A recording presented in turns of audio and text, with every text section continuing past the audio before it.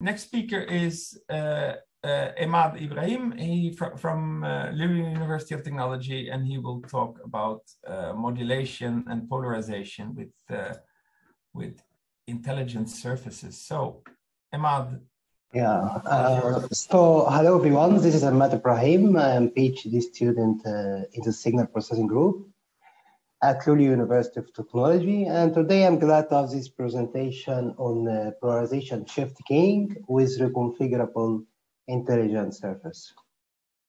So the outline of this talk will be as follows. First, I will give a brief introduction on reconfigurable intelligent surface, RIS, and its application.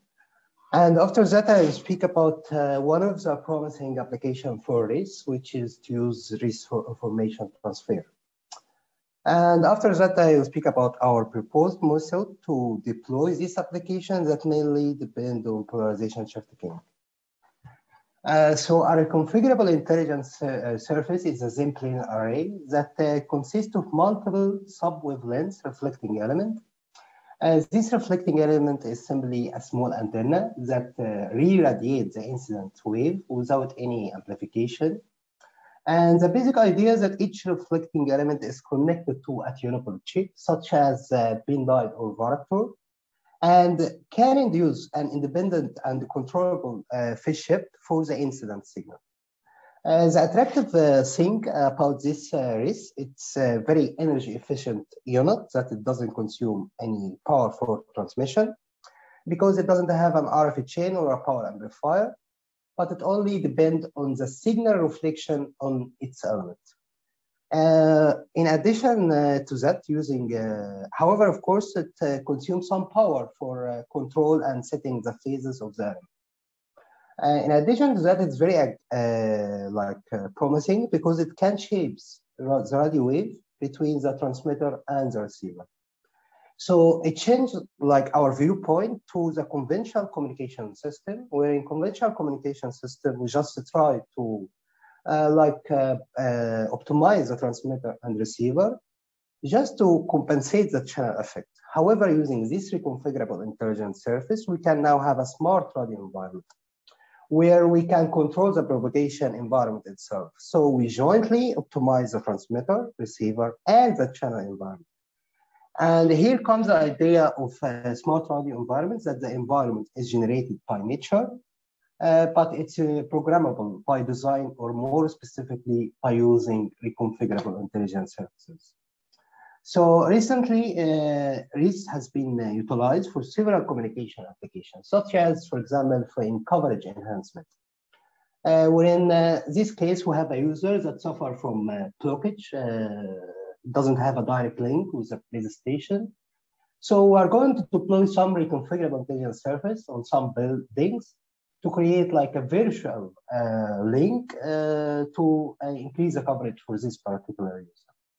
And this could be promising for millimeter wave communication and terahertz communication, where they usually suffer from high sensitivity to blockage. Also, it could be used to enrich the RF channel with more multipaths. And this could be promising, especially in point-to-point communication, where it's hard in point-to-point MIME communication, given a line of sight environment, to provide a spatial multiplexing because the rank of channel matrix is deficient. So we could deploy some RIS just to convert a line of sight environment into artificial rich scattering environment and provide spatial multiplexing gain even if in line of sight environment. Also, it could be used for simultaneous wireless information and power transfer, where wireless power transfer target the transfer of energy without the use of any physical links, physical cables. So we could use some reconfigurable intelligent surface to focus the scattered wave to the rectangle of some Internet of Things device, just to recharge their load.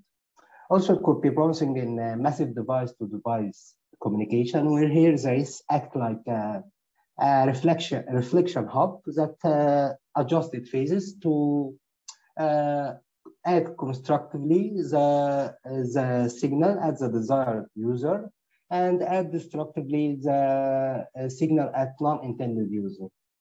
Also, it can be used to assist cell edge user, where cell edge user usually suffer from high signal attenuation for the desired signal, and also high interfering signal.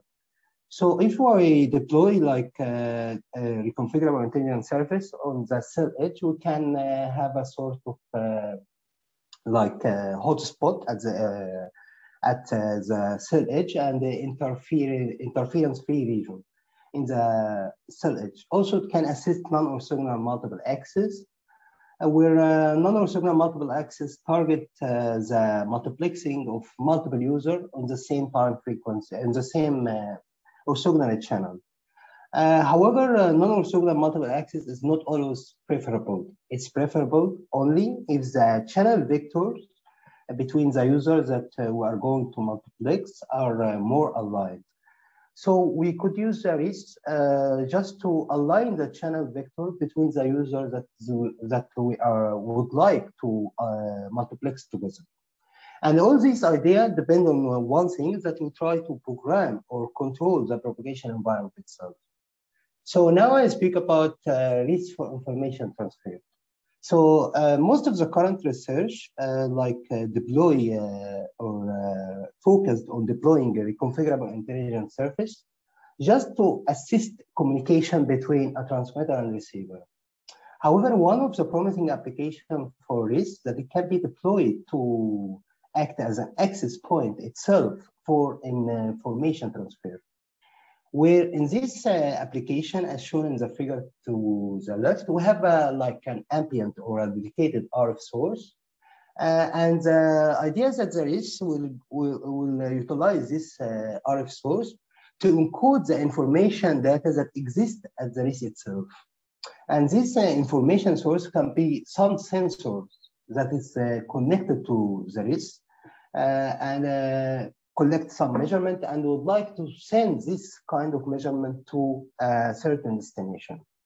And this application could be promising, especially in wireless sensor network. In addition to these applications that we use RIS only for information transfer, we can merge it with conventional applications that assist communications. So we could have a transmitter that has information source one, and we have a RIS here that has its own information and would like to assist the conventional communication link between the transmitter and receiver using the beamforming gain of the RIS. And also would like to encode the data at the RIS in terms of the reflected wave from it. So it can be jointly both application. So in the literature for this particular application, there are two main schemes that utilize RIS for information transfer. In the first scheme, the RIS is deployed and they alternate the states of the reflecting element in the RIS between on and off state to create a sort of amplitude shifting for the encoding of the data that exists at the RIS. So you can control the on and off state of the reflecting element in the RIS by controlling the amplitude reflection coefficient of each element in the RIS. So you now have more advanced reconfigurable intelligent surface that has two freedom, control over phase, and control also over amplitude reflection coefficient. And this complicates the RIS fabrication. In addition to that, given that some element in the RIS will be turned off, so you underutilize the beamforming gain of the RIS. The second scheme that exists in the literature for RIS for information transfer is to use RIS to perform a space shifting modulation, where in this case, the RIS encodes the information data in terms of, in the indices of the transmitter or the receive antenna, simply by maximizing the received SNR at the target or the selected antenna index. So you create a sort of a space shifting. However, one of the limitations of this scheme, and in general in a space shifting, that space shifting will require a rich scattering environment to have like uncorrelated channel vector among different antenna indices. So in the case of line of sight environment, given that the high correlation between antenna indices, this idea will not work properly, because if you are going to maximize certain antenna index to encode certain symbol, you are going to maximize the other antenna indices.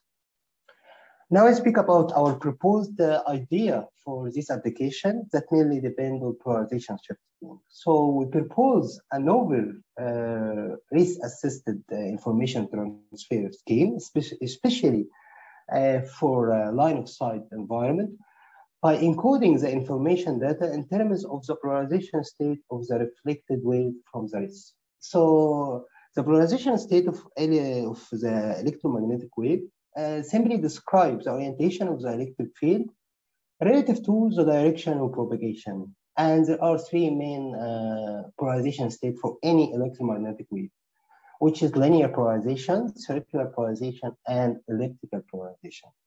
In the proposed scheme, we rely on one of the promising functions that rarely utilized in the literature. That in addition to the main function of the race, that it offers some sort of beamforming gain, it also can be deployed to control the polarization state of the reflected wave, as shown in this figure, where we have a race and incident wave with certain polarization state and reflected wave with a controllable polarization state. The idea behind the race polarization manipulation become possible thanks to the deployment of a dual polarized reflecting element. So as shown in this figure, we have here a race that is constructed of a dual polarized reflecting element. The basic idea is that the dual polarized reflecting element could excite two orthogonal polarization state and induce independent phase shift for each polarization state whenever a wave is incident to them. So in this figure, we have a race constructed of slant 45, slant negative 45, dual polarized reflecting element. And this figure represents a single reflecting element. We could see that we have an incident wave and the two excited reflected wave, one from the slant 45 and one for the slant negative 45.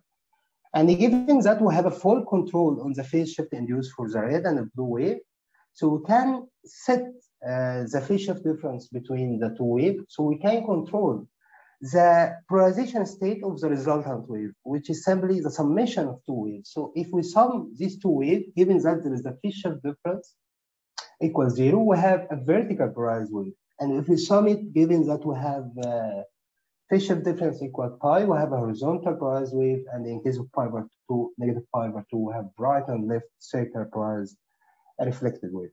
And of course, for other phase shift, we have other elliptical polarization state. So using a dual polarized reflecting element in the race will give you the ability to control the polarization state per each reflecting element. So our idea to perform like race for information transfer application, that we deploy a race to offer two important functions.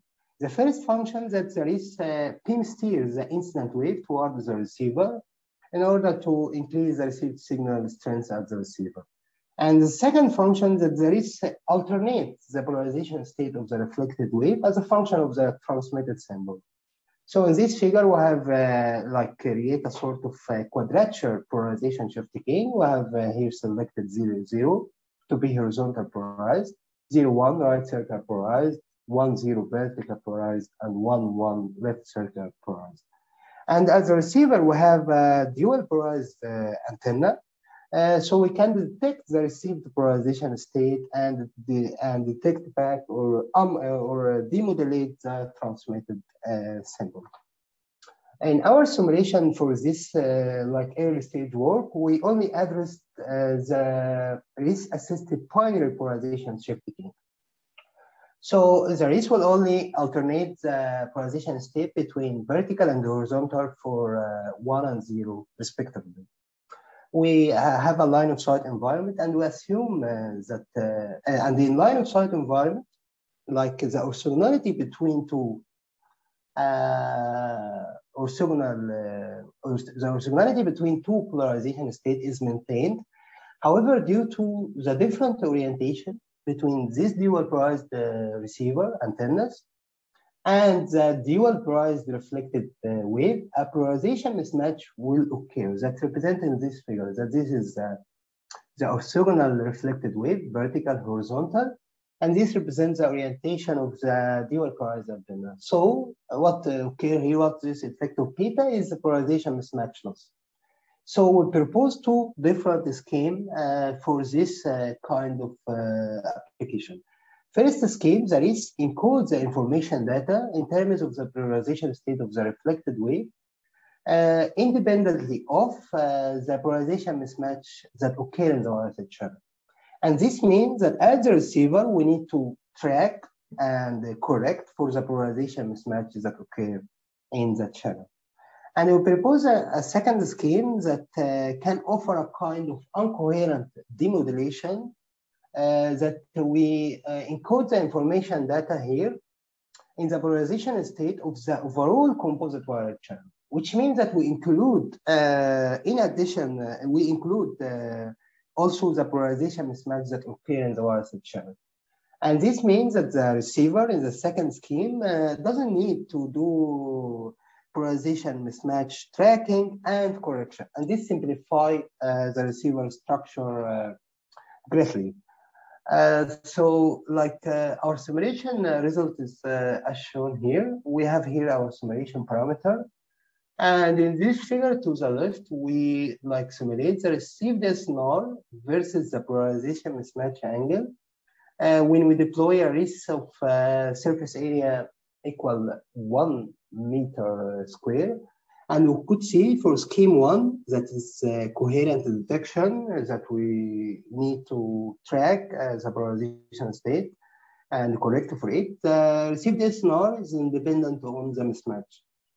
And in case of scheme 2, that incoherent detection, no need for tracking, polarization mismatch, and correction for it.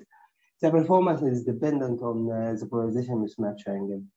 Where the received SNR for scheme 2 is periodic with period equal 90, and we could see like there is a 3 dB loss in case of polarization mismatch angle of 45 degrees. Also, in this figure, we simulate the bit error rate versus the surface area for the two schemes proposed. For scheme 1, its performance is independent on the polarization mismatch angle. And for scheme 2, we simulated for 3 different polarization mismatch angles, 0, 15, and 45. We could see that scheme 1 achieves the best performance, and the scheme 2 achieves similar performance, given that there is no polarization mismatch angle, as shown in this point. And the performance of scheme 2 will become worse in case of polarization mismatch angle increased to 15, and in case it increased to 45. So we provide two different schemes, one with best performance and one with like little bit worse performance. However, one of them needs polarization mismatch tracking correction, and one doesn't need this kind of tracking and correction. And as a future work, we plan to exploit the RIS polarization control ability to develop also higher order modulation scheme and to develop different communication systems that could offer multiplexing gain and diversity gain in the degree freedoms that offer pi polarization. So thank you very much for your attention, and looking to have all your questions. Great. Thanks, Emad. Thanks. I was wondering, so when you decouple the transmitter or the power feeder, right, in this scheme, Yeah. you decouple it from the transmitter. You basically use an external power source, right? Yeah, exactly. So that means that your energy, your transmitter information is very energy efficient, right? Yeah, especially if you use like an ambient RF source that is not dedicated for this communication, like exists in the environment. But yeah, it will be like it's very efficient. And also REIT is very efficient because it doesn't have an RF chain power amplifier. It only leverages the reflection of the element.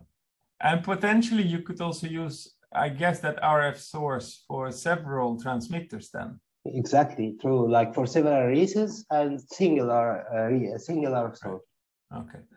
And then on one of your figures, you had basically when you plot your performance, you don't do it through with the SNR, right? Which is more the traditional. You plot it versus the area, right? Yeah, because of course you can plot it versus SNR because at the end it's a linked budget equation and you can find analytically SNR here. But like for certain P transmitted here, certain noise power for certain configuration distance, under this risk area, you have this performance. So there are multiple ways to present your performance. But I believe this is a good way because what matters is the risk surface area. Yeah, exactly. Yeah. So when you plot here, for instance, in this is your example, right? Your case, you go up to 1 or 2 square meters typically in order to really get low bit error rates, right? This is uncoded, I guess. So this is uncoded.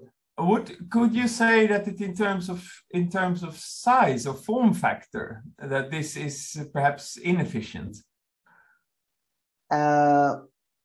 Why it's inefficient? Well, you need a large area for your space. Yeah, I get your point. But this kind of location of RF source, receiver, and this. So, it may be 10 centimeters square be sufficient for certain other like configuration. So it depends like this. But of course, one of the fundamental drawbacks of risk, it's like unfavorable pass loss model. So it's more favorable to use risk for short communication, short length communication, because it has very unfavorable pass loss model. Yeah. Okay, good. Excellent. Thanks a lot.